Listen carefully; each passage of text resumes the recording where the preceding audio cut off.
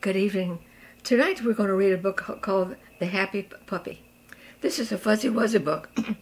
It still has a little bit of fuzzy on it, but it's still, you can still feel it. And we want to read this book for Noelle. Noelle is a sweet little girl. She's 4 years old, and we just love her. And we want to give her a special hug. So as we read this, give Noelle a hug. Peggy has a fuzzy pet, a pet that's small and new. He's warm and soft and wiggly. A puppy that likes to chew. He chews on Daddy's slippers. He chews on Mother's hat. He chews on Peggy's mittens. He chews on things like that.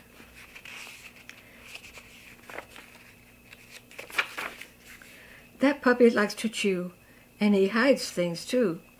When Peggy can't find her apron, or Mother's lost her book, they're sure to find him somewhere, someplace, if they look and look and look.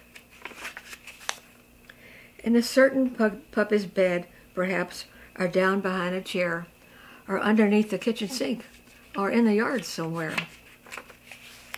That puppy isn't big, but oh my, he can dig. He can dig beneath a pretty shrub. He can dig beneath a tree.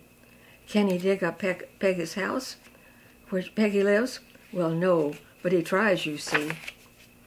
Peggy often tells him that he simply must be good. He mustn't dig up those great big holes. He must act like a puppy should. But that puppy is in mischief. From morning until night, Peggy has to watch him and not let him out of sight. Still, Peggy isn't worried. She doesn't fuss or fret, for she knows she's sure that one day he'll be a perfect pet. That puppy will grow up to be a proper pup. You see, he learns at dog school that pups, when they get big, never chew or hide things, and hardly ever dig. Noelle, I hope you like that.